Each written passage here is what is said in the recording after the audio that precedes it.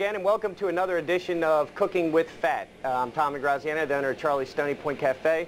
This is my brother David. He's a Culinary Institute of America graduate. And this is Henry Reedy. He owns the Strawberry Street Vineyard. Tonight we're going to be doing something pretty interesting. It's fall, but it's still sort of grilling season, so we're going to throw down some ribs. These are called Fat Daddy's baby back ribs. And David, why don't you start taking us through it? All right, what we're going to do is we have some fairly lean baby back ribs. This is the equivalent of about a whole rack. We're going to take a little cider vinegar. And meanwhile, our grill's heating up right now, so it's going to be nice and hot for us. You don't need to douse it in it. And then we're going to make a little dry rub real quick. What is a dry rub exactly? When they say rub, I don't rub it into it. But it's just something that incorporates certain flavors that you want into the flesh, so when you cook it, those flavors are going to be more into the meat as opposed to putting a sauce on at the end. Okay. It cooks it into it. The first thing we have here is we have a little garlic salt, a little regular salt, a little celery salt, and a little sugar. Because we like salt and butter and all that stuff. Right here we have regular black pepper, have a little bit of paprika. You can use Spanish or Hungarian, whichever you prefer. I prefer Hungarian. I can understand that. This is a little cayenne pepper. And this right here is a little white pepper. If you don't know about white pepper, it's fairly, to me it's hotter than the black pepper. I'm just going to mix this up real quick. If you don't have these ingredients at your house, you can buy a pre-made one.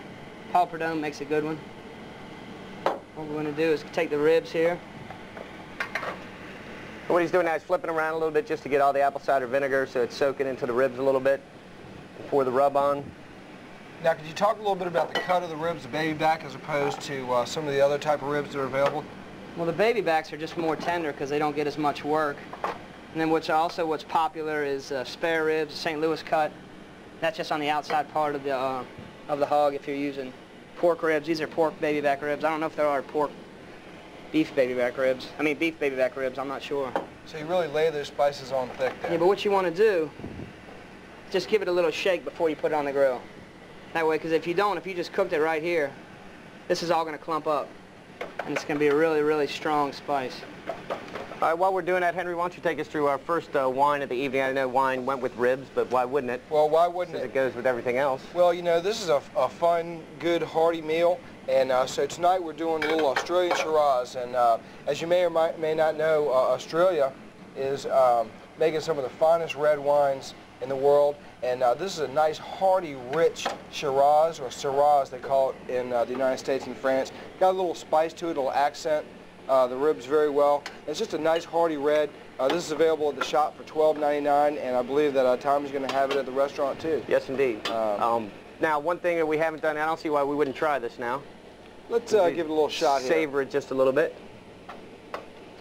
Man, that's pretty dang good. Pretty good. Tonight is our first night with a live audience. Sitting over to my left, we have some friends. They're going to be eating. They're going to be trying the wines and the champagne that we're going to have a little bit later on. It should be a good time, I would hope. I hope they don't get too embarrassed. The one in the middle is my mom, by the way, so now she's really embarrassed. So we wouldn't give them anything to hurt them or anything, would we? Probably not. The ones on the outside, maybe. One other thing we're going to do here is we're going to make our own barbecue sauce. So what we did here, since it's cooking with fat, we just melted up some whole butter. And what we have here is just a little white onion. And I'd cut some scallions earlier. We're going to strain this off so you don't have to worry about having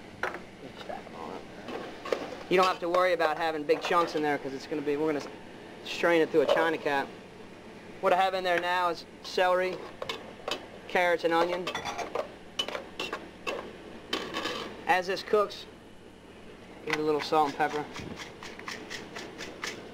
You want to wait until the carrots start to get nice and soft. It's going to draw out a lot of flavor from these three. Are real nice together. And then we're going to throw a little chopped garlic in. We're going to sweat that out for a little bit. So by sweating, you mean sautéing without adding any color to it, is that right? Basically. You're drawing out a lot of flavor. That's a pretty good one, Henry. Well, I saw that on another TV show. That's too bad you mentioned somebody else. I know. Well, I didn't mention anybody, if you notice. Now, what about these ribs while you're doing that? You ever flip them or? The best way to do these is on a nice slow fire. You can do it with a charcoal or you can do it with gas. And if you do it with gas, the best way to do it is to put the ribs up on the top tier so they're not in direct contact with the heat. And then at the end, you can kind of brown them up a little bit. If you have a charcoal grill, you can put them all the way to one side and just kind of smoke them. Actually have the ribs off the direct flame. And also, I think that'll keep it from getting flare up on your grill too. Not right there. But if you got a nice slow fire, you don't have to worry about it. Don't ever contradict me again, Dave. Now keep in mind that this is a call-in show. It's Blab TV, and the number is 353-1111.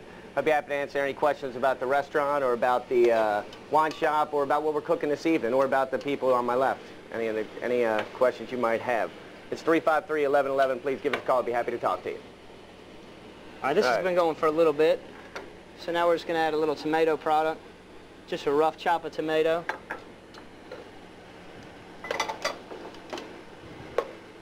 And this base right here, that's a great base for any kind of soup or sauce that you want to do.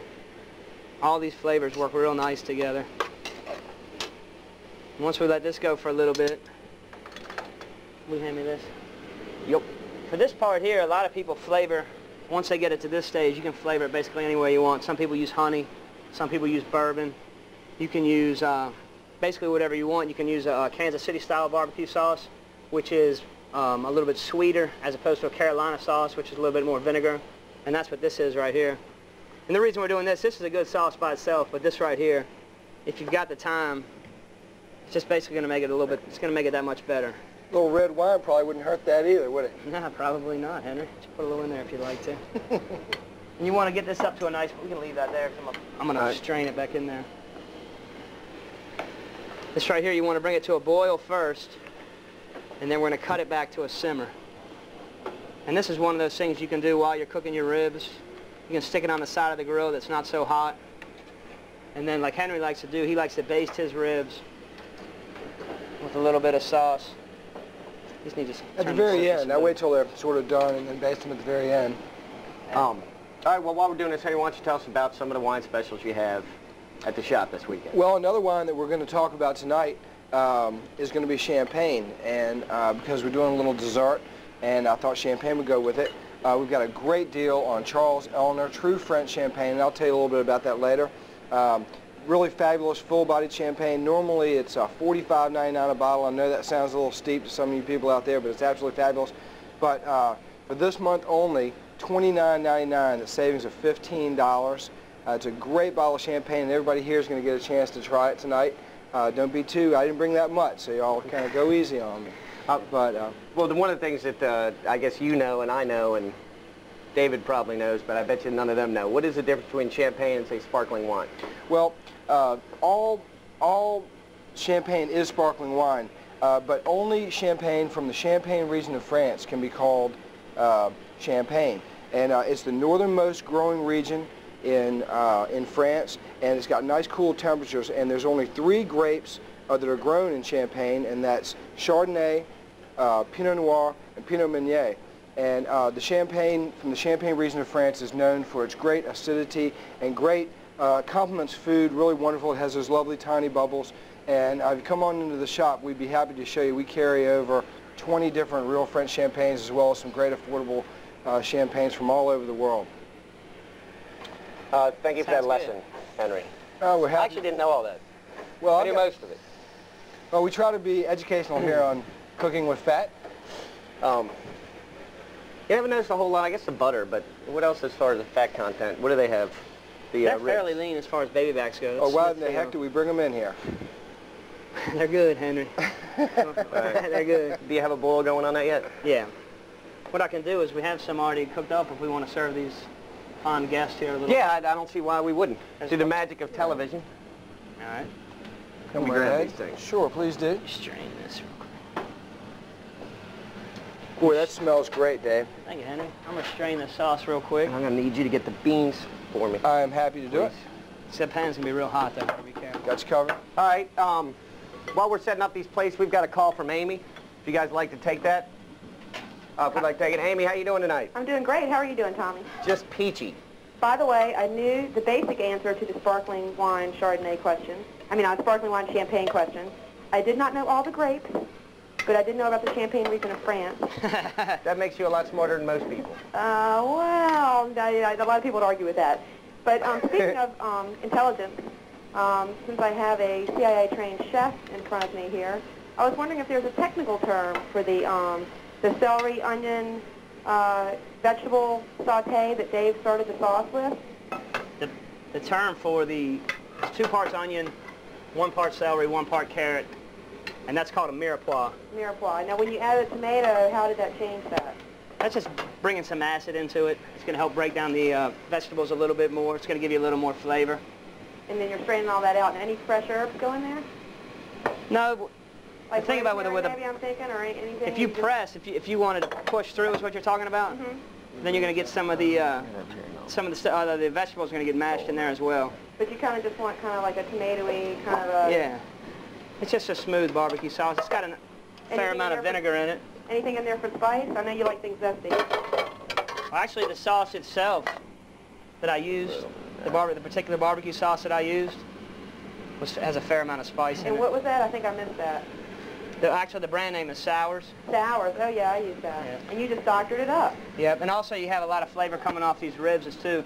There's 4 kinds of pepper. I got it. 3 kinds of salt in the rub itself, so you're going to have a fair amount of heat coming off of that. Okay. All right, well, they look great. Thank you very much, Great Amy. sauce. Okay, bye. Take care. Do we want to go here to Brian? Sure. All right. Next call. Brian, what's going on? What's going on, guys? I'd like to say I really like the show. Thank you, Brian. Simple recipes. Looks good. I love cooking with fat. All right. Good deal. Hey, on the baby back ribs, where are they? The pork ribs, right? Yes, sir. Where they come? Where the name baby back ribs come from? From baby pigs, I guess. Maybe from baby pigs. I'm not sure. I have no idea.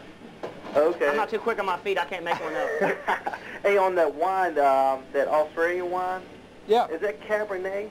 No, the grape is actually called Shiraz.